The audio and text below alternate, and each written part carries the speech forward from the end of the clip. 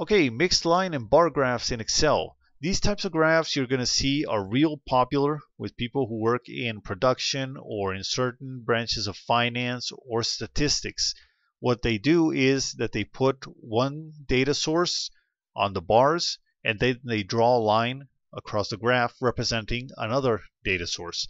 Like in this case, when we have weeks, we have a sales volume for each week and we have a running total. So what they do is they put this volume on the bars and this running total they put on a line across the chart. It's a way to get two separate sources of data on a chart and make it easy to read. Last time we tried to get two sources of data, we ended up with two lines that were completely off scale. So I'm going to show you how to do that in Excel, how to make a mixed line and bar graph. First thing we do, once again, remember to have your titles on your columns. Remember to have your data all ready to go. And we're going to step into the data table, insert, and let's start by inserting a bar graph.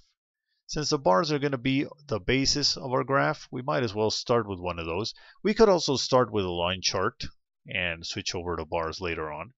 But I personally like to start with bars. So before, what I did was I selected this data range and I deleted it because I didn't need it. But now I do need this running total on my chart. What I'm going to do is change it to the secondary axis. How do I do that? Well, let's start by right-clicking and pressing this option which says Format Data Series, like that. And notice that now I have the option of putting it on a primary axis or a secondary axis. So I'm going to switch it over to the secondary axis, just like that. And now when I close that options panel, notice that I have a new axis. I have this one which says 300, 250, 200. And I have this one which goes 4,500, 4,000, and so on and so on. Obviously, these orange bars are reflecting on the secondary axis, and these blue bars are on the primary axis. Only that they're both bars. So you really can't get an idea very clearly of what these things are doing. This chart right now, it's kind of hard to read because these bars get cut right here in the center, and that doesn't give a really clear impression of what you're trying to say.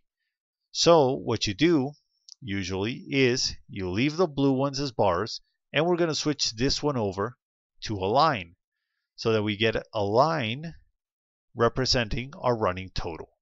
Okay, to switch it over to a line, we're going to right click and we're going to select Change Series Chart Type, like that.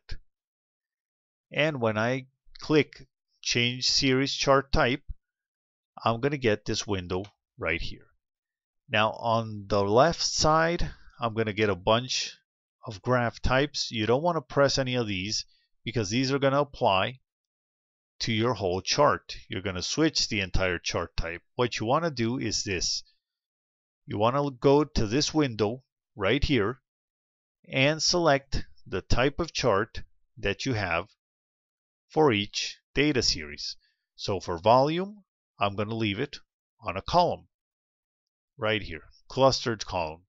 And notice that this selector, which says secondary axis, is not activated.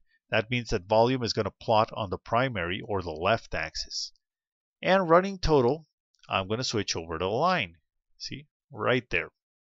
And now this is the kind of graph that I want. The bars represent what happens each week. The line represents what happens over time, the accumulated values. So I click OK. And here's my mixed chart. The last thing I'm going to do, I'm going to format this data series and I'm going to set the gap width to 10% or so. That's a pretty comfortable number. And the fill, I'm going to change it to maybe a gray. Gray usually looks good on these graphs. Gray and orange is a good combination. And here we are. See, we have our primary axis. The bars are reading on the primary axis. And we have our secondary axis. And the line is reading on the secondary axis. So that's how you create a mixed line and bar graph. You simply start out with both series on one same type of graph.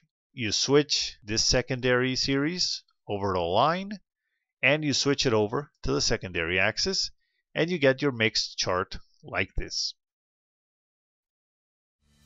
Thanks for watching this video tutorial.